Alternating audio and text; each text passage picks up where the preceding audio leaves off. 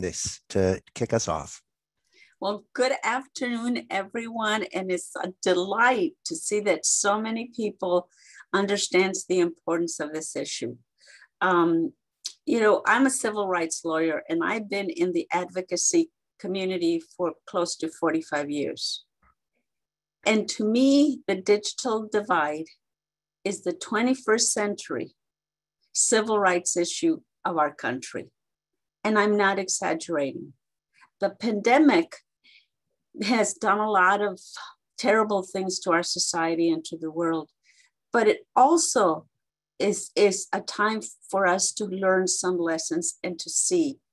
And what we've seen is the inequities in our society. And there's no one inequity that was so stark as the digital divide. You think of connectivity, and most of us take it for granted, that we have an iPad, that we're connected to the internet, and we can do with all of those little equipments that we have, the phone, the pad, the computer. But a lot of people don't have that. And if you think about it, how we relied, the stark inequities in education. We're talking about telehealth. Well, if you're not connected to the internet, how are you going to have telehealth? If you think about ordering your food online because you can't come out, the internet and connectivity has become the tool of the 21st century.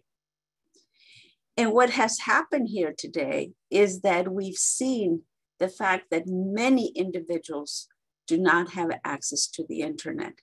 And so I'm particularly pleased to see that there is so much interest in us addressing this issue now at the beginning, when we can do something, when we can really think about the solutions. We're going to have with us two individuals, in the conversation, the PUC Commissioner Marta Guzman Acevedes and Holly Mitchell, the County Supervisor for the 2nd District. We also have some of the folks that have already been thinking about this issue. And I will put it out there, the California Community Foundation, this was not our issue a year ago. It is our #1 issue today. And we're gonna make sure that the discussion, the debate, the solutions apply to all. And so I am happy that we're beginning this conversation. I'm happy that Jeff Cowan is here, Mr. Communications for as long as I've been around, and that other people who care deeply about this issue are here today. So thank you. We're beginning the conversation, and I turn it over to Jared Barrios, our Executive Vice President and the lead person on the digital divide. Jared. Thank you, Antonia.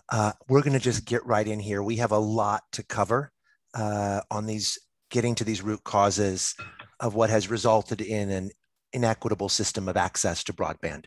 There are some amazing opportunities for systemic change. We're going to go quick today. We have a lot of ground to cover in an hour and 15 minutes, and we want this to be a good use of all of your time. So with that, I'm going to introduce to you our first speaker, already previewed by Antonia, from the California Public Utilities Commission, Commissioner Marta Guzman Aceves. Commissioner Guzman Aceves has been on the CPUC, appointed by Governor Brown in 2016. So 5 years, she's been a trusted leader on water affordability, conservation, equitable access to clean energy programs, preventing disconnections of basic utilities. She also represents the CPUC on the California Broadband Council. And if I might say, she has been the leading voice for equity in broadband access on the CPUC. And we're delighted she's here with us today. Commissioner. Thank you, Jared, and thank you, Antonia, for all the work that the California Community Foundation is doing to really get at this digital divide. And before I get too deep in the causes, I want to give a really special acknowledgement to what I have seen over this last year, tremendous leadership from the educational community. I cannot tell you how amazing some of these superintendents, principals, and of course, all the IT staff in these school districts up and down the state that have just found just tremendous innovation. So I want to give thanks to them, to all the teachers that have made as many students as possible get connected.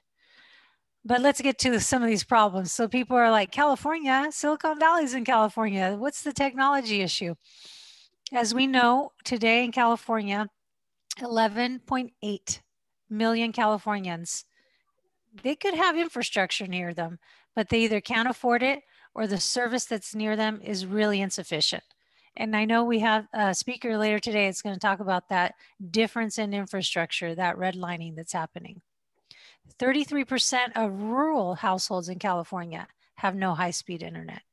And the tribal community in California are most disproportionately impacted, where 24% of their homes are without access. So here's my realization over these 4 years about some of what has caused this now structural redlining to occur in the state. First of all, we stopped treating the internet as a utility. We, at the federal level, there was under the Chairman Pai under Trump, a definition change. Just that simple. The Trump administration decided to call the internet a non-utility. And the specifics of that are a Title II telecommunications service versus an information service that is under the jurisdiction of the FTC, not the FCC. And so a fundamental thing that we need to get back to under the Biden administration is, let's call it what it is, a basic, fundamental, necessary utility that should be regulated as a Title II common carrier service, the utility of the internet. Now, we can't always wait for the feds to act. That's why California does a lot of things to lead and lead first. And one of the things that we have the opportunity this year through Senator Caballero's legislation is to look at our fundamental licensing for cable franchises. You may remember back in the day, some of you remember our local governments used to permit these franchises and give everybody ability to serve. And they would make sure that communities across their whole cities would get served, and many other things that were put on top of them. This legislation is referred to as DIVCA, and it's got a long acronym, Digital Infrastructure Video Communications Act, something like that. And Senator Caballero is leading the charge to really make sure that these companies' privilege of receiving these franchises get tied to service for everyone and the same quality of service for everyone. That's another opportunity for us. And finally, building the infrastructure. This is a great year for building infrastructure. Obviously, President Biden is going to lead the charge, and Governor Newsom just announced a $7 billion May revision for more broadband infrastructure. Let's make sure that infrastructure is open access. It can also be publicly owned open access to ensure that the public gets the most out of that fiber infrastructure. We want to see sustainable infrastructure throughout California. And many people think this is just a rural issue. It is not a rural issue. And again, I know you're going to have people talking about this soon, so I won't spend a lot of time on it. But we have a lot of old infrastructure in urban parts of California. So that's my pitch. The pitch is, when you leave it all to private enterprise, to the free market economics, what you get is a bunch of donut holes, a bunch of people who live in communities that lack access altogether or that lack good quality service. And you also have these oligopolies where essentially the pricing is controlled amongst them. There's no obligation to have affordable plans for low-income customers, and there really is no competition. It's a fallacy. There are only a few counties in California that have more than 3 providers. It is not something many of us are privileged to have.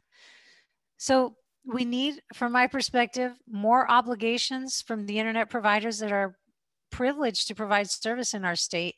And we need more public infrastructure to really make all of our systems more robust and actually have service to everybody.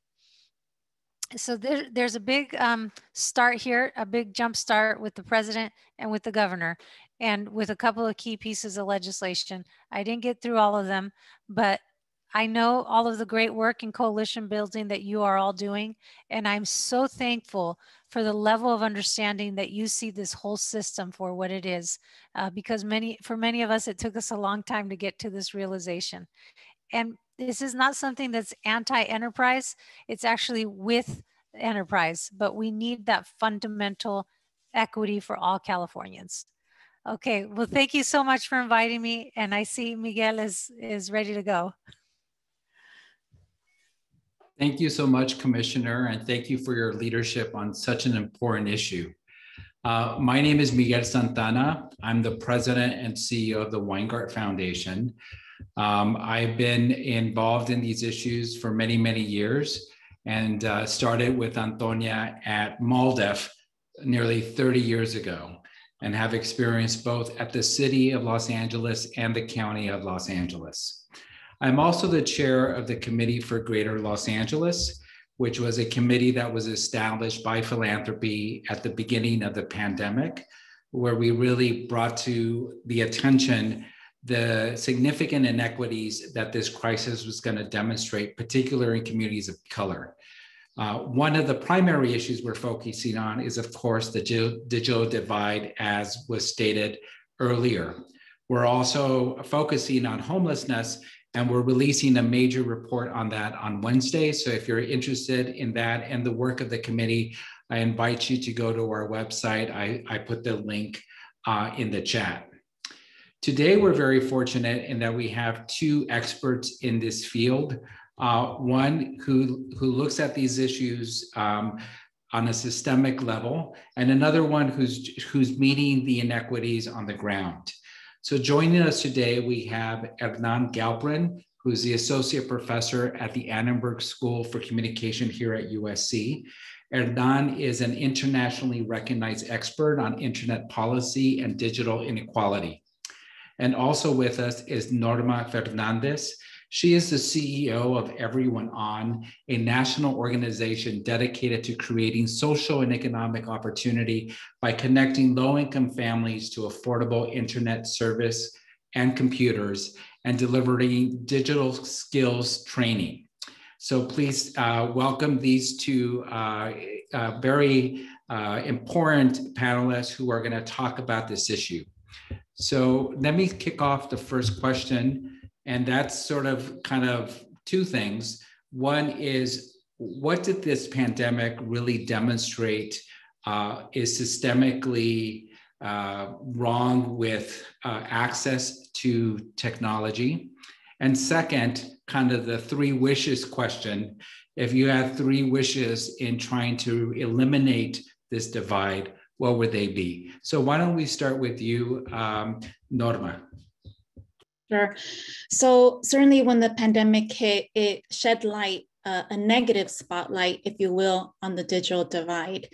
Certainly there had been organizations both nationally and in California, including Los Angeles, that had been attempting to address the digital divide and actually doing a lot of work towards it, like the California Emerging Technology Fund, Everyone On, Human IT, several other organizations. But I think what the pandemic did was to really open up everyone else's eyes to the issue, right? There was no reason why, when the pandemic hit, we were finding ourselves looking at news stories, at video clips, seeing K-12 students struggling to stay connected. There was no reason why we need to see little kids sitting outside of a McDonald's, of a Taco Bell, to try to access the internet so that they could complete their homework. And so it just shed light on the disparity of the digital divide.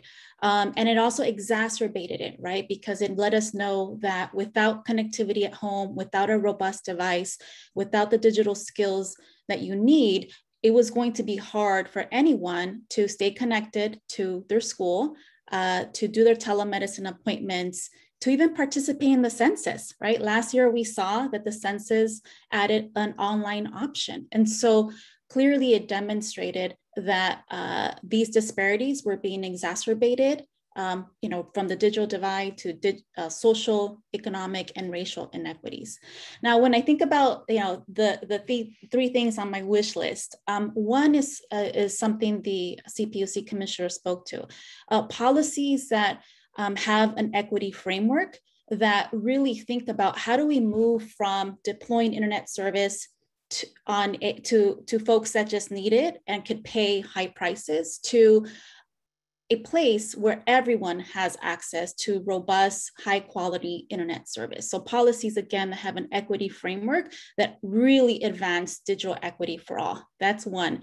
Two is also funding, right? We've seen a patchwork of funding from cross-sector organizations, from federal funding, state and local. Those are all wonderful and they're essential. However, we need to make sure that there is sustainable funding, especially for the organizations that are doing this work on the ground, for the nonprofits that are trying to facilitate internet connectivity, trying to donate devices to low-income families, and most importantly, also trying to deliver digital skills trainings. We know that a one-time grant sometimes is unfortunately not going to be enough for organizations that are trying to train hundreds, if not thousands of families to ensure that they're in the best position to harness the power of the internet. And thirdly, we need champions. We need champions that are cross-sector, leaders like CCF and others that are generating awareness about this issue. So conversations like these are critical, but they're also creating excitement around the need to ensure that we're really fostering digital equity for all. Thank you. Dr. Galprin, give us your perspective of how the pandemic really exposed this issue, and sort of you have 3 wishes to really close this gap. What would that look like? Thank you, Miguel, and thank you for the invitation. It's great to see so many colleagues, friends, students.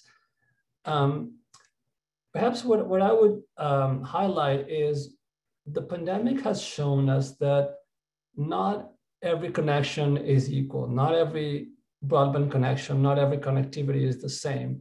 And we still use digital divide, but I like better the use of it's a digital gradation. There's many different gradations of connectivity and opportunities to connect.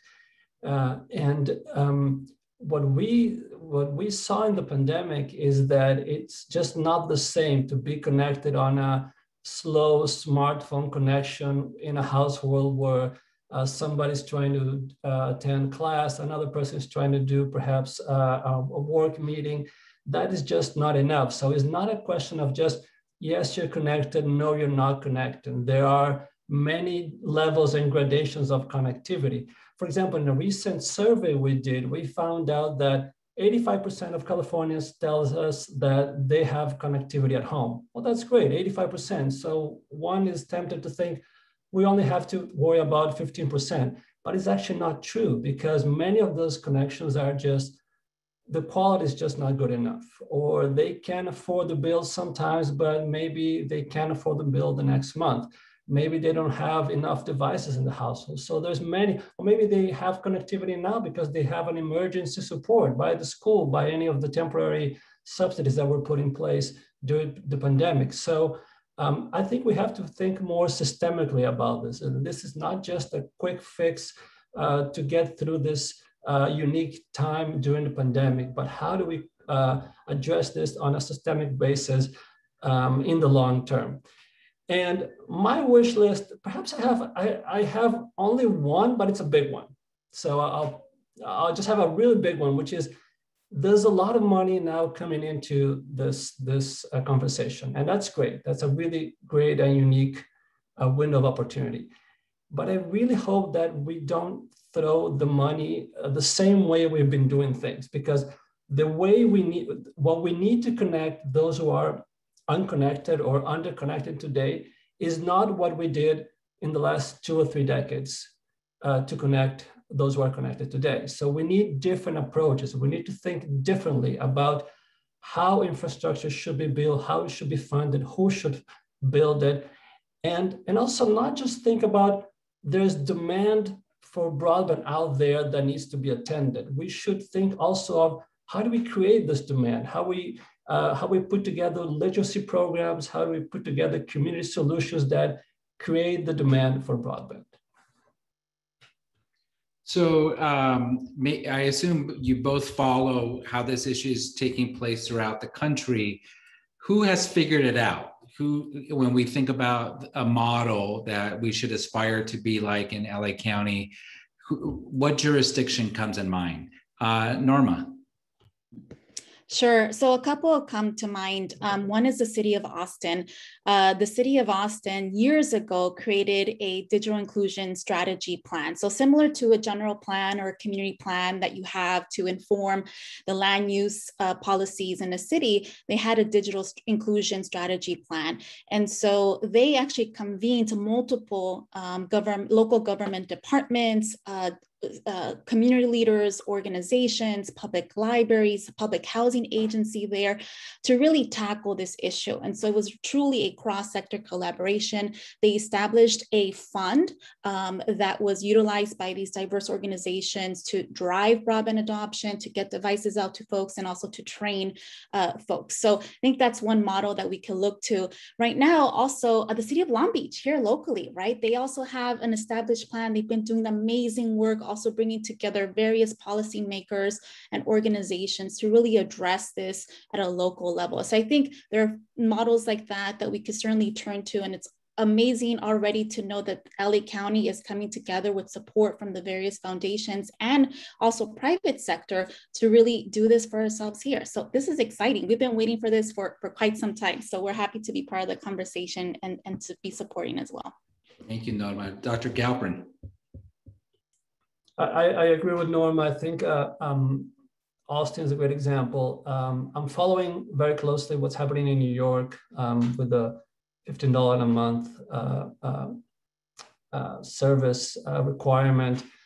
I think also the South Bay cities have done a great job of putting together this consortium for middle mile. I'm very excited about middle mile and open fiber, where the model is a wholesale model, and then private sector can then take care of the last mile. I think South Bay and other cities are going this route, and I think that's something that also has worked quite well in Europe. We have good examples also from Europe, where they're coming from a different tradition. They're coming from a public telecom tradition, but still there's some really great examples of that combination of public funder for the backbone, and then private operators on the last mile. Well, thank you to both of you. Unfortunately, we're out of time. We do have our next speaker and next panel. So I want to thank, of course, our commissioner, Dr. Galperin and Norma, for this robust conversation. Look forward to the work ahead.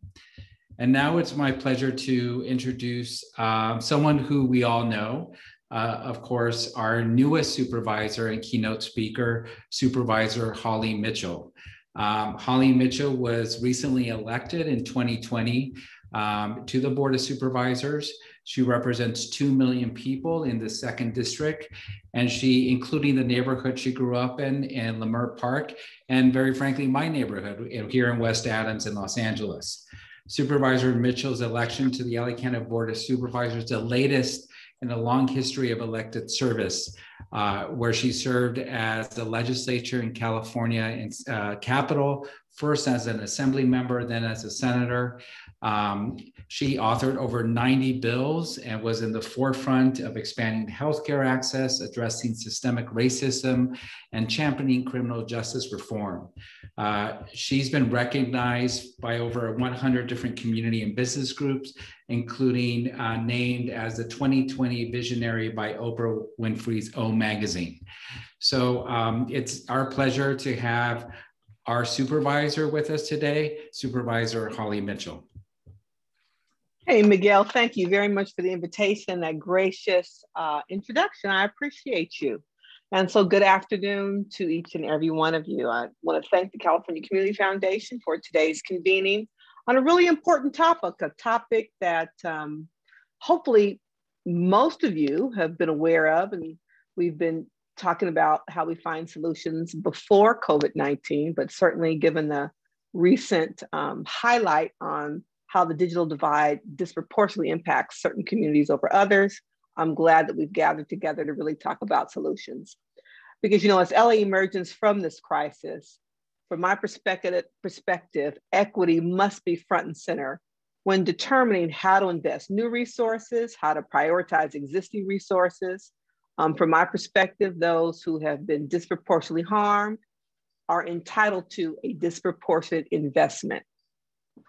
Ensuring equitable opportunities, whether it be through our educational experiences or career advancement opportunities, again, for the people in these communities, have too often been left behind, and again, are my priority. Putting questions of equity front and center is of vital importance as we look to making decisions about how millions of dollars will be deployed on broadband in the coming months and years. The future of our economy will lean heavily on high growth sectors like clean tech, biotech, and advanced manufacturing, and the growing ecosystem of startups, primarily right here in the 2nd District, where we have the county's first bioscience incubator, all a testament to that ongoing need. An enduring digital divide, fueled in part by inequitable investments in our next generation infrastructure like fiber, have left too many of our communities with internet that is too slow, unreliable, and way too expensive. We have got to take bold action now, or this will continue to be a drag on our economy, a drag on families and kids trying to do their very best in school. So from my perspective, I think we should all be very clear. There are far too many people in LA who don't have reliable, affordable access to high-speed internet. And the digital divide is real, we all know that. A fact that really surprised me, because I was operating based off of, I think, probably a very antiquated assumption. But according to the LAEDC, as many as 20% of the residents of the 2nd District don't have internet in their home. My assumption was that was based on lack of access to fiber, no cabling.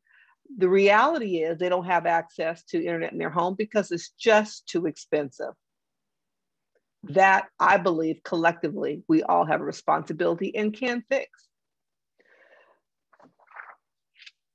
The pandemic has led to not only record-setting job loss, as you all are well aware of, but a loss of learning as well. According to Cal Matters, across urban and rural areas alike, public schools with more students in poverty were far more likely to serve households that lacked a basic broadband connection at home. For the vast majority, the barrier to access, again, is affordability. So we have got to ensure that low-cost internet options are available and are of the same quality and connection speed as their more expensive counterparts. It's not helpful to have a hotspot if 3 kids in your household are all trying to log on to school at the same time, and it's unreliable. So the county is working on this issue from multiple fronts that makes me very proud to share, including participating in a 2-year study with MIT. My team is actively working to deploy a last mile broadband demonstration project in the most heavily impacted areas of my district, from Lenox to Florence Firestone and Watts Willowbrook. And we're debating the details of how to address both the immediate crisis and the long-term systems that created it, like those discussed by Commissioner Chavez earlier. That will likely include stopgap measures like devices and hotspots, working with providers to ensure fair and equitable access to affordable service plans, programs and partnerships focused on digital literacy and opportunity, like the Delete the Divide project announced by the county a few months ago. It's a real investment in infrastructure. This divide is a multifaceted problem and will only be resolved through multifaceted problem solving and solutions. And we can do that. Solutions will need to be driven by all stakeholders, public, private, philanthropy, the broader community. And again, all solutions from my perspective must be equity-based, because more of the same is not a viable option.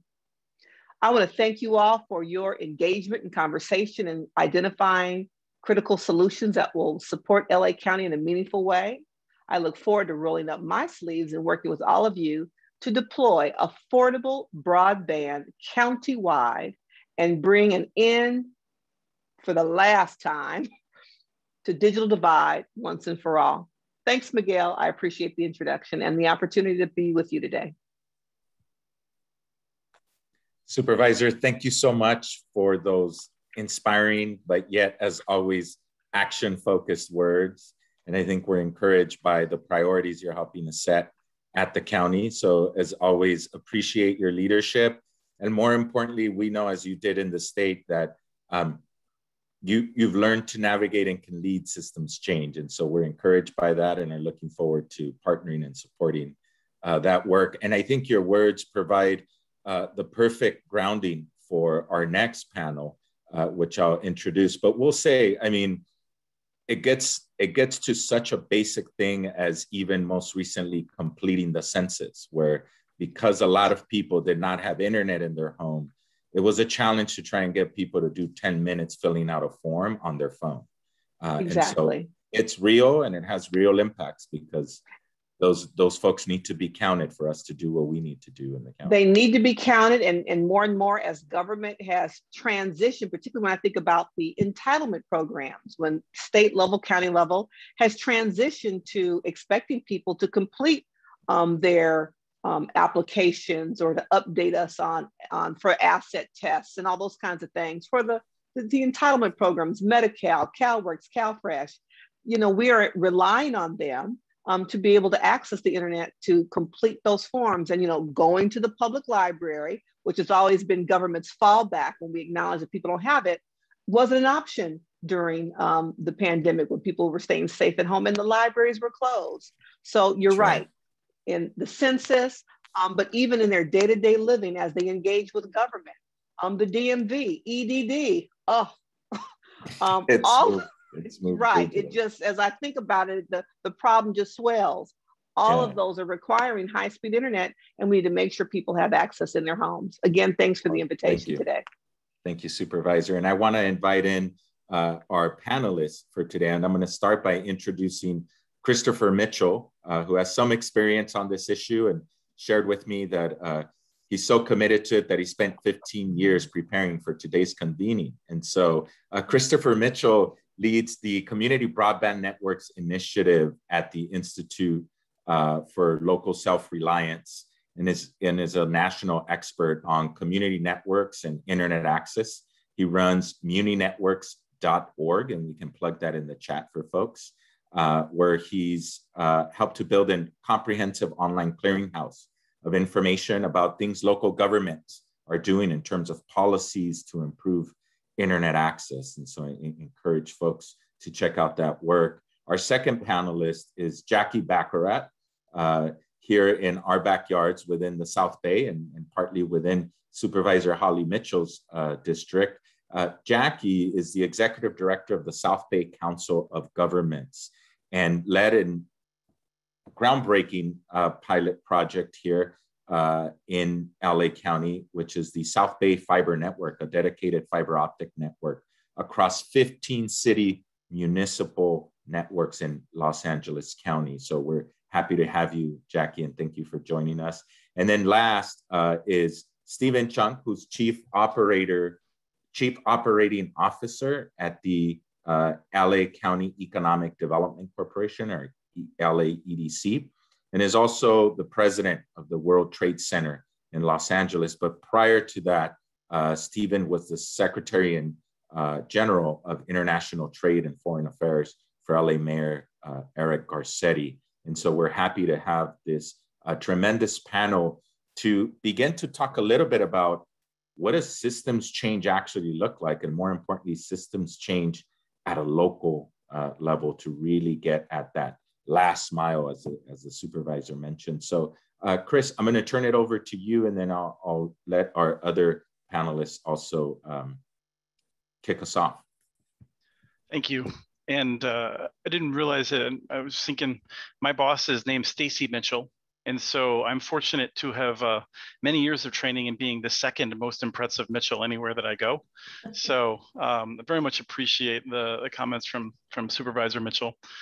I would do a lot of work around municipal broadband systems. And I don't think any of the panelists or speakers previously have made this mistake, but some people will naturally assume that that is a solution for smaller, more rural areas, or areas that may be urban but are lacking in an appropriate infrastructure.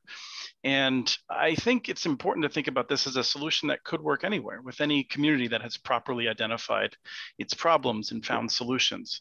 I think that it's important to note we've waited 25 years now for private sector competition for robust investment. And at this point, we really need local governments to take more responsibility in making sure that everyone has the high quality networks that they need.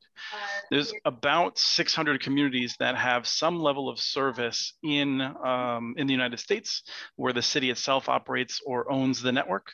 About 200 of those are citywide networks. And two of the ones that come up frequently are citywide fiber optic networks in Chattanooga and Wilson, North Carolina. Chattanooga is a very impressive network. It's one of the largest in the United States.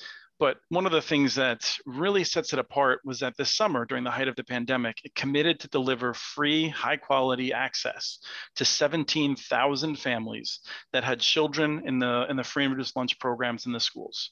They wanted to make sure that everyone in the schools could be present and be active. That took a remarkable commitment, and that can only come from the kind of local infrastructure that they had built, and then prioritizing that to raise the money so that they could commit to that for 10 years.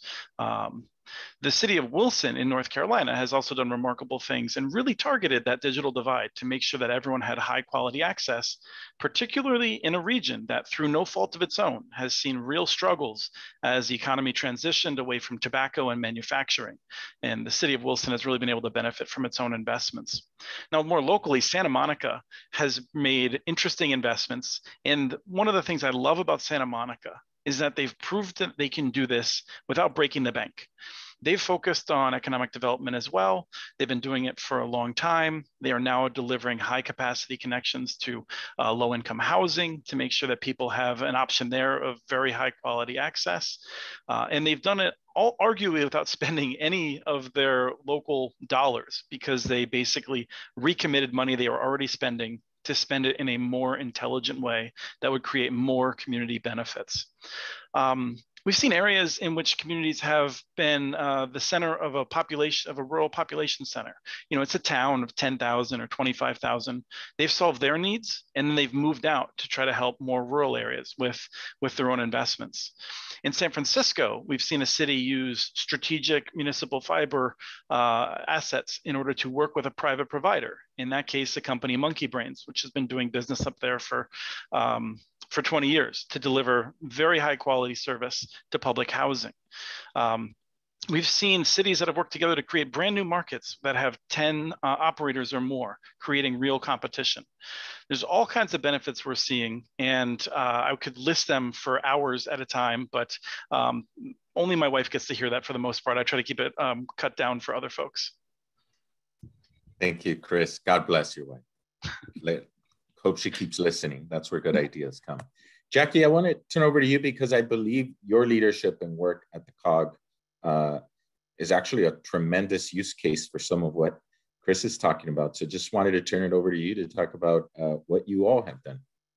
Well, thank you so much, and delighted to be here. And I agree with, I think, every previous speaker on their insights and viewpoints. In the South Bay, first of all, let me say the South Bay are the cities in Los Angeles County between the ports and the airports approximately. We're extremely diverse, and we have several disadvantaged communities. And we started before COVID, way before COVID, as looking at our fiber opportunities as an economic development. We sort of tried to follow Santa Monica. And we ended up creating a fiber ring that is not publicly owned, but we were able to get prices for our cities who were paying something like $4,000 a month for less than a gigabit of service. All of our cities are now paying $1,000 a month for 1 gigabit of service. And so we've made it very affordable for our cities. We were able to invite other public agencies in. So we have 2 health agencies, the Beach Cities Health District and the LA Biomed, which is a medical research facility linked to Harbor UCLA General Hospital. And then we also have West Basin Municipal Water District, and the South Bay Workforce Investment Board is linked with 7 of their offices. So we have a lot of different opportunities for people to share information on our Connected Ring network, which connects all of our city halls. And we used transportation money in order to pay for it, because we feel that the fact that, we're talking about the digital divide and things that the internet it can be used for, but especially, and I think we've all learned this from the pandemic, it is now a significant part of our daily life. It's the way we shop, it's the way we travel, it's the way we access services. And so we are trying to look at it in that way and look at how our cities can have applications for all of these different opportunities to make them more accessible to their residents. We didn't feel, we agree, let me start with saying we agree with those that would like, the state that would like to get broadband service to every single resident. But we don't think that that is going to be a viable strategy that's going to get it there in a very timely way. And we have put in a proposal for 3 neighborhood center concepts in our disadvantaged communities. What a neighborhood center would be, we would bring our fiber ring to a place within a neighborhood. That neighborhood center would have electric charging stations so that people could access it on their electric scooters and their electric bikes, because it would be in the neighborhood. It would also include, I don't know if somebody's talking, it would include the opportunity for people to get the digital literacy that they're looking for in their neighborhood. It would have digital tools for them. So if they didn't have the proper equipment, they would have it.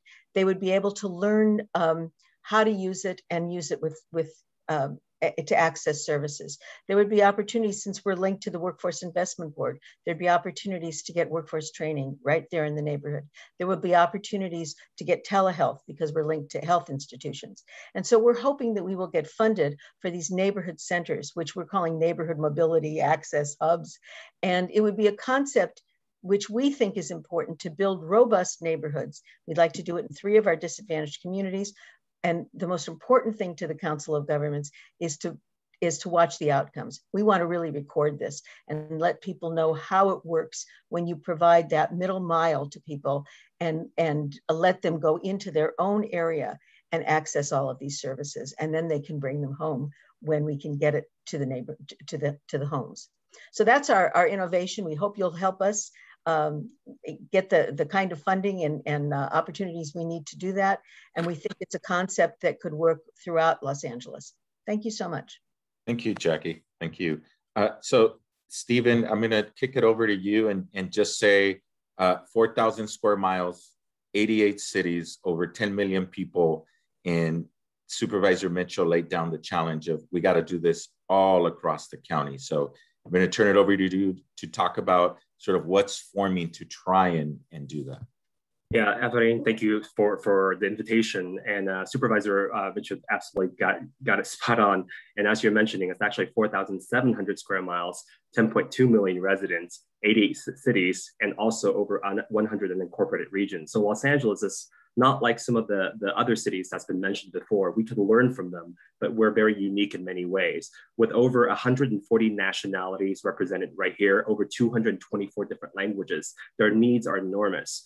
As an example, in 2019, the GDP for Los Angeles County alone was well over $700 billion with a B. If we were a country, we would be the 19th largest economy in the world. This is a mega nation size region. So our solution cannot be one size fits all. And that's why when Supervisor Mitchell was mentioning that we need a multifaceted approach, this is exactly what we're talking about. And I'm glad you invited us to present a little bit on something that we've been putting together called the LA Deal, the Los Angeles Digital Equity Action League. I want to focus on the equity and action part. This is a regional consortium and regional community-driven consortium that's focused on eliminating the digital divide through a collaborative and multi-sectoral approach.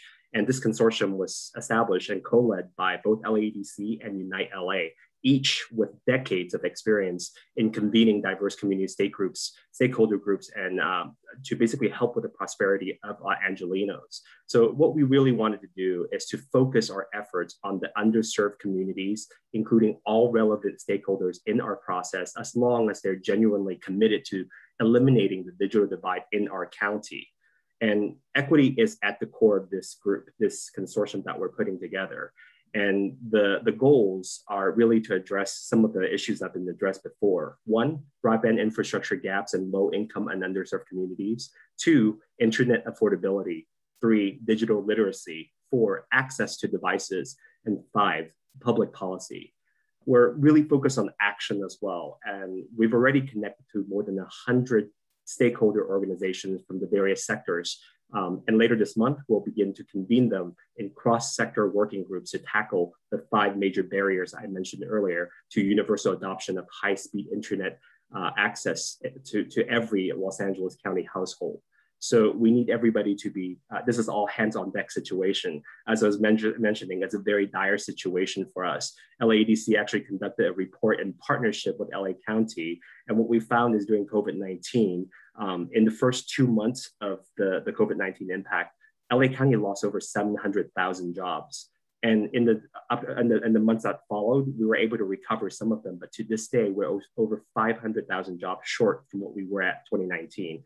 And many of these jobs are hitting our communities of color and those very folks that need the job the most. So we really need to make sure that we're working together.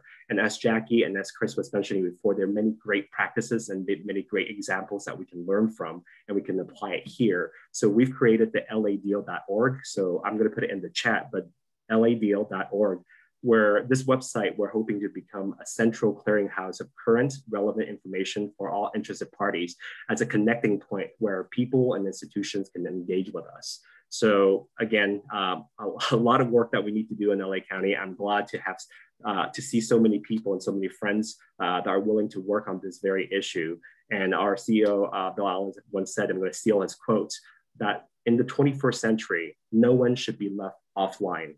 And this work is going to be pivotal to LADC, to Unite LA, and to everybody here in this, this partnership. So I just want to close by saying thank you again, Efrain and Jared and CCF for your leadership in this really important conversation. I want to thank you all for this, and I know we're pressed on time, but what you've shared, I think, is very inspiring. And I think also a great call to action. So thanks for rounding us out and closing us up, Stephen.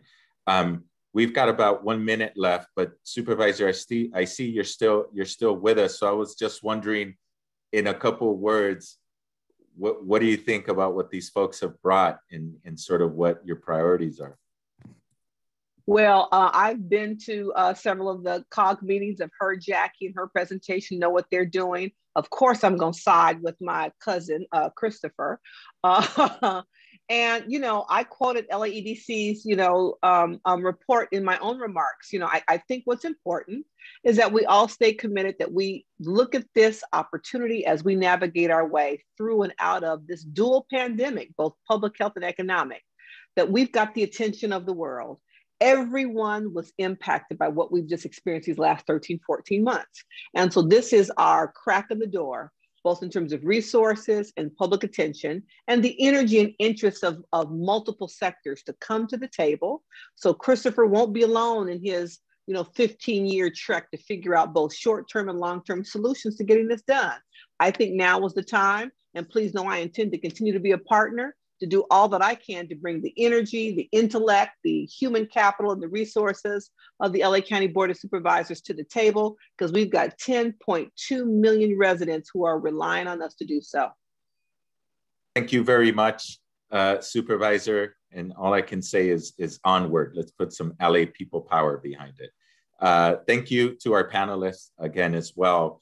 I'm gonna next hand it over to my colleague, Amani Fazlullah, who is the Senior Counsel at Common Sense, Digital Equity Counsel at Common Sense Media, one of the convening partners for today. So Amani, over to you. Thanks for having me. So I'm so excited to join everyone here and to give folks a little bit of an update on what's happening around broadband policy, both at the federal and in various states. But first, I just wanted to note one thing. Everybody has said so much that's absolutely right. folks' eyes have been open to the importance of the digital divide. I think, sadly, for most of us that are advocates of the closing the digital divide for many years now, it wasn't surprising to see the impact of the digital divide during the pandemic and how difficult it was to access things like telemedicine and distance learning. We've been aware of these gaps for many years, and we've been aware of the stopgap solutions like relying on outside the home solutions for students' homework gap, as opposed to really digging in and finding a way to connect students at home.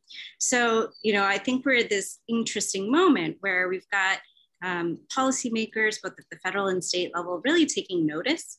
And I think also the conversation around equity has been a really important driver in getting folks to understand all the different layers of policy work that must be done to actually close the digital divide and keep it closed. As we all know, the digital divide is a persistent problem. It's one that's going to always exist as long as there are elements of poverty in our society, but also will always exist as the pace of innovation moves forward. We'll always need support for folks to understand how to use technology, the next technology.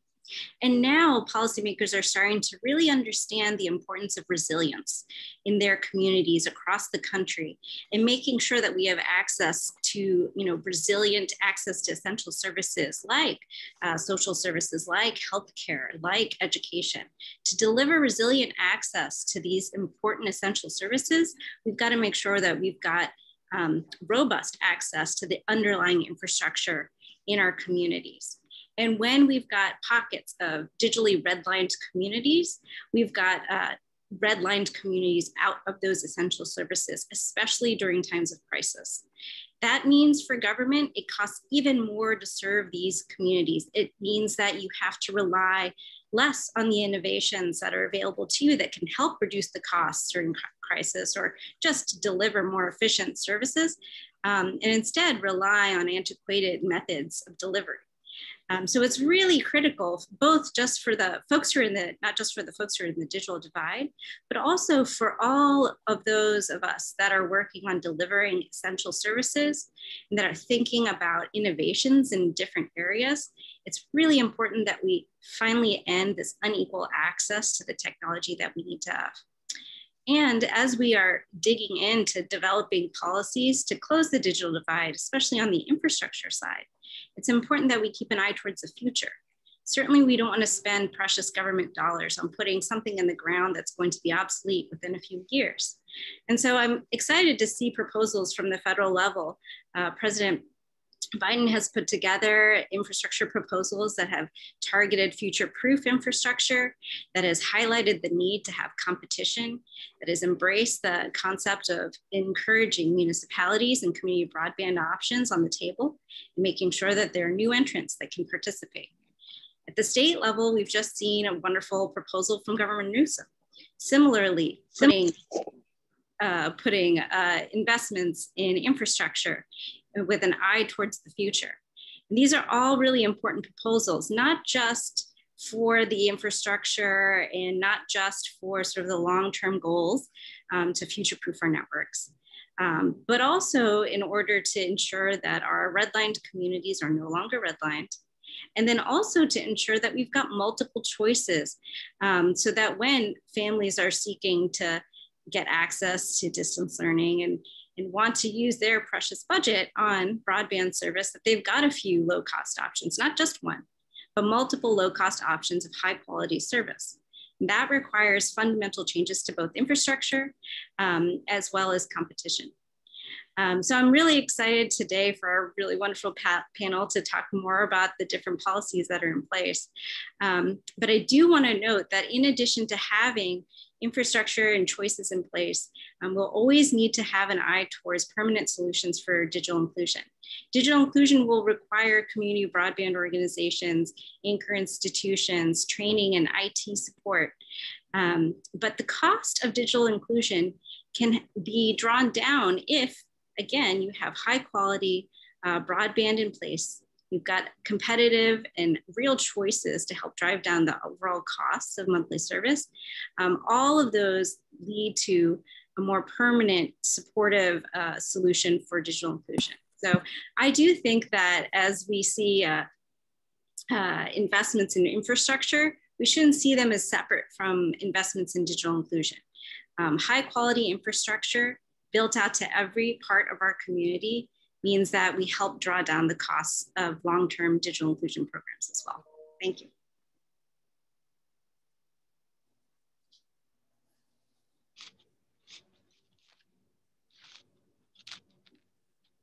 Thank you, Amina, can everyone hear me? Very beautiful. Amina, thank you again for your very sort of insightful and thoughtful comments. And as always, it's great to work with you in our roles. My name is Arnie Sowell, and I am the Next Gen California Next Gen Policy Executive Director. Next Gen is a nonprofit organization that was founded by Tom Steyer and works on a range of policy and program issues from climate change to affordable housing to criminal justice reform to immigration and other income inequality related issues. Universal connectivity, broadband connectivity is one of our priority issues, and it came to the fore even more for us at NextGen as we helped to staff the governor's task force on economic recovery. I wanted to just to note right off at the bat that we have a very, very distinguished and credentialed panel who are going to provide us some policy updates as well as some information on ways to engage more directly on the issue of universal connectivity. This has been an outstanding program, and I know we're coming a little bit to a conclusion, but I wanted to make sure that the panel that you're about to hear from right now is going to provide us some information on ways to engage, as well as more information on some of the policy happenings here in the state. I'm going to take a little bit of a liberty and hopefully a forgivable one as the panel moderator to shorten the bios just a little bit so that we might be able to get a question or two in at the very end of their presentations, because I know we are pushed for time just a little bit. Our first panelist, and I'm gonna run through all three of the bios just very quickly. Our first panelist is Ernesto Falcone.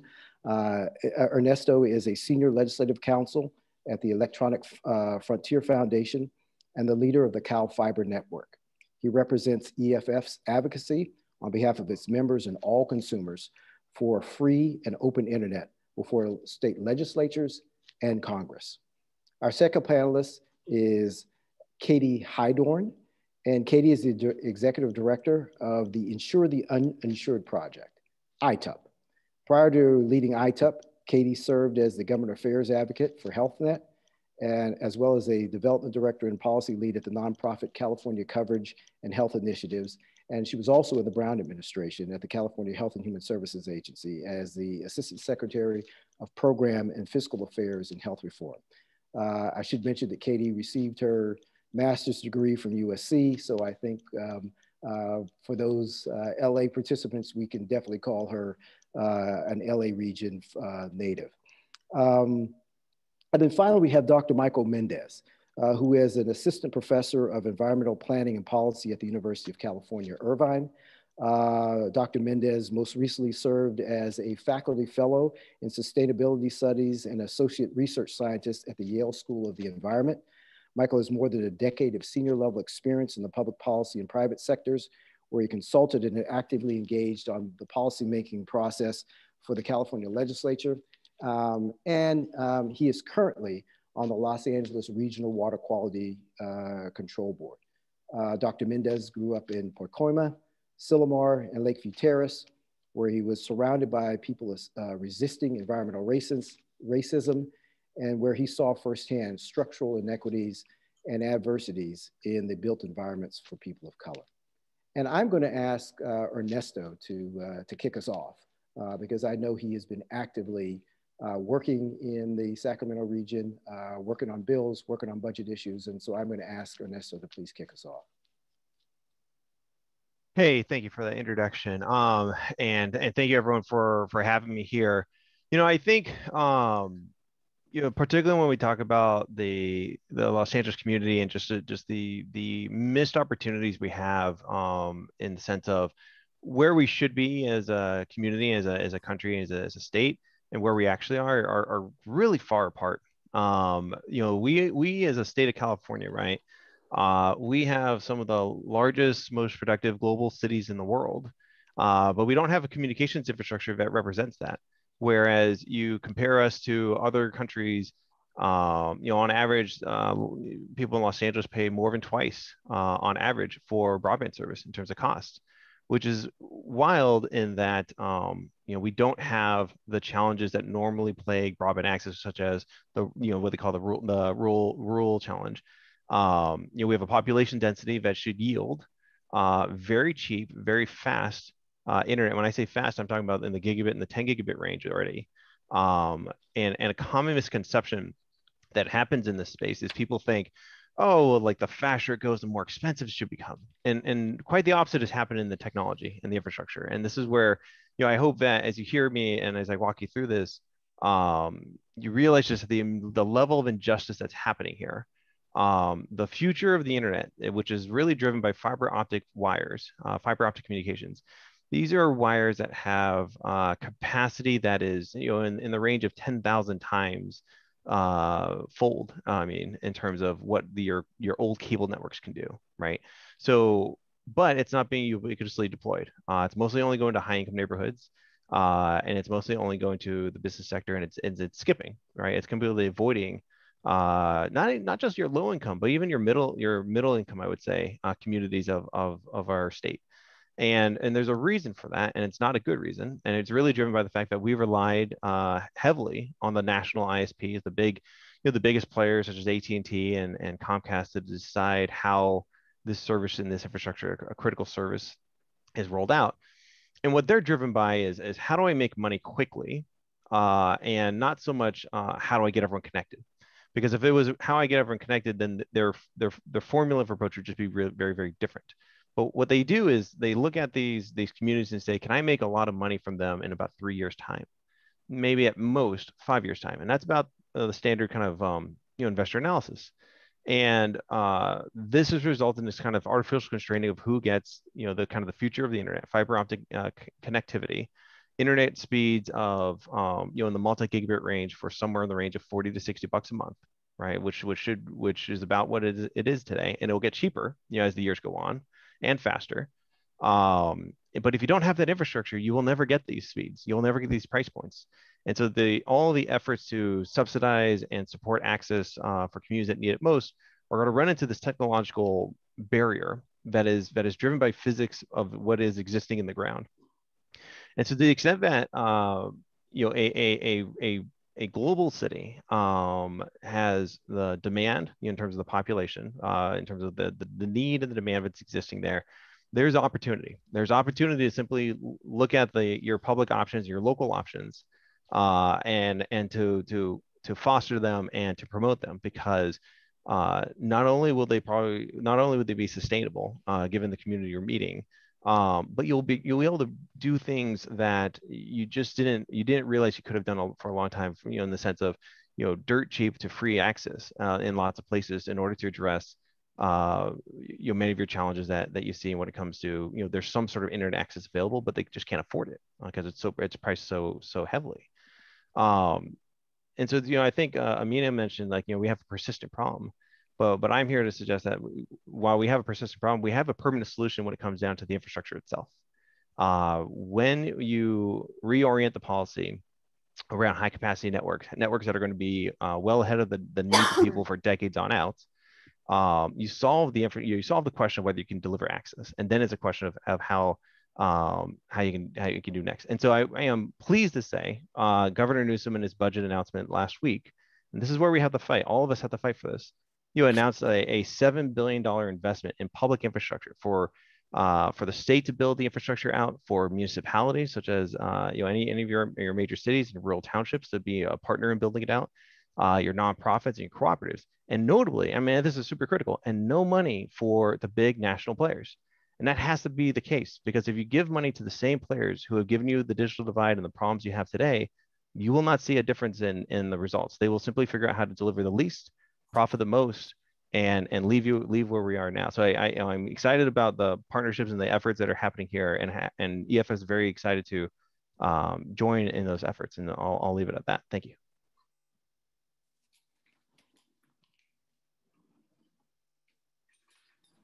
Thank you so much for that, Ernesto. And Katie, I think I want to turn to you next. And I would just sort of preface your remarks by just saying when we were on the helping to staff the governor's task force on economic recovery, every one of the 100+ members of that task force expressed concern about universal connectivity, particularly with the folks from the health industry. Sort of leading that charge and leading a lot of that discussion. And so with that, I'll turn it to you because I know you're going to talk about the gaps as it relates to telehealth. Yeah, absolutely. Thank you so much for that introduction. And again, just thank you for the California Community Foundation for bringing this event to us today. I'm so glad you said that because some people look at this and go, well, why health? Why should health be engaged in this? My organization, Insure the Uninsured Project, or ITUP, is a 25-year-old nonprofit. We've been doing health policy for a long time, promoting coverage. And we actually run regional work groups across the state. And we held these last year during the dark and difficult spikes of the pandemic. And every local health leader we talked to, it sounds like very similar to the conversations you were having at the state level. They really pivoted so quickly from talking about COVID and testing to talking about telehealth and the lack of access to connectivity. And so I really just appreciate being part of this conversation and allowing you all to learn so much from you about broadband, which really is, I think, a new policy area for many of us in the health industry, but is just so critical. You know, I think as Antonia said at the beginning, and it sounds like many of our colleagues across the state, we really believe that connectivity and broadband are so critical to bridging this digital divide in health. You know, in a post-COVID world, telehealth, virtual care, patient monitoring, health information exchange, really taking healthcare to people and serving them where they want to be treated is going to increase the quality and save the health system money. So we are really excited about this conversation. But if people don't have access to that technology, like phones and tablets and computers, if they don't have connectivity, everything from broadband to data plans, and if they also don't have digital literacy, then we can't make good on that promise. So I know we're running out of time, so I'm just gonna in sum say, you know, without robust connectivity, telehealth for everyone, and that higher quality care, that more equitable care, that better care coordination, the more efficient and lower cost care, really everything we aspire to have in the health industry, we just can't do it. So I'm so thankful to be here to be part of the conversation, looking forward to partnering with everyone. I've also dropped a few resources into the chat box. I'll drop them in again on telehealth, a super easy to use fact sheet, and a couple policy forums so you can look at telehealth and health information exchanges use cases for broadband. Thank you so much. Thank you for that and for all those resources, Katie. They'll come in very handy for everybody to have access to that, and I thank you for doing that. Dr. Mendez, I think I'm gonna call you Michael. I think you're gonna bring us home, and I know that you're gonna talk about issues related to climate and issues related to sustainable agriculture, because broadband has a role to play in helping us combat both of those issues as well. And so with that, please. Great, thank you, Arnie. And thank you to the California Community Foundation and the Next Gen for this invitation and holding this important convening. And most importantly, always looking at the nexus to issues of climate change, particularly around the importance of expanding broadband and internet access during, after, and before disasters. As it's been mentioned several times earlier today, that the COVID-19 pandemic has shown us the true inequitable impacts of the digital divide. And climate change will only worsen the inequality that stems from it. And it's important to note that existing inequalities that we experience in society will only be exacerbated through disasters and climate-induced extreme weather events. As extreme weather events become more frequent and severe, wealthy urban communities with faster, more reliable internet and cell phone access will have an easier time of responding to and recovering from disasters. However, Arnie, as you mentioned, these rural low-income areas are already vulnerable to these impacts of climate change, such as heat waves, drought, wildfires, and could see these impacts intensified without broadband access and cellular access. So local and state and federal governments really need to expand and modernize, that's been mentioned, the nation's telecommunications infrastructure in order to prepare for extreme weather events and safeguard our most vulnerable communities. We need to increase broadband internet access nationwide with the goal, of course, as has been mentioned, of connecting every household individual. We need to update our country's 911 emergency call systems and ensure cellular communication providers are able to keep up their networks during extreme events such as hurricanes and wildfires. A lack of broadband access and cellular access during a disaster can make it difficult for individuals to apply for disaster aid, access disaster recovery services, and receive important emergency information.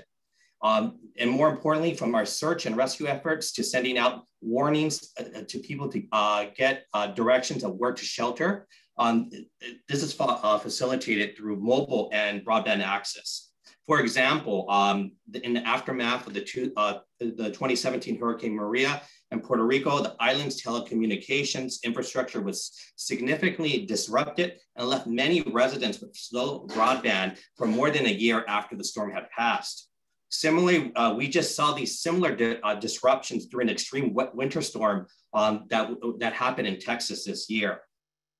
More than 2/3 of Americans own a smartphone. However, 40% of Americans access the internet primarily through mobile phone services. While our phones allow us to receive emergency alerts and evacuation orders quickly, in the context of climate change, mobile networks are becoming highly vulnerable. Oftentimes, telecommunications networks, including cell towers, are not built to withstand severe wildfires and storms. During California's Cap and Woolsey wildfires in the year 2018, nearly 500 cell towers went down.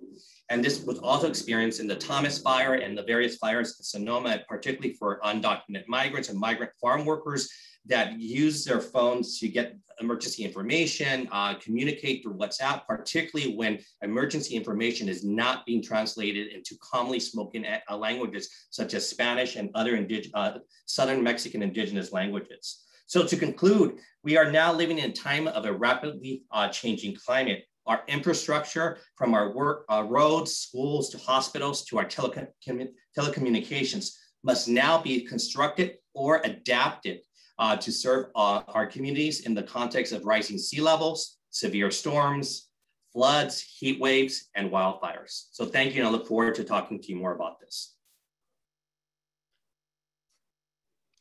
Michael, thank you for that. I am wondering, do I have time to ask the panelists one question if they provide a very brief response? We are out of time, sir. I am so sorry. I'm the tried bad skunk at your garden party. I'm sorry. I tried to sneak it in there, Jared. All right, thank you so much. Thank you. I'm going to wrap this up and just say to everybody, thank you. Thank you so much.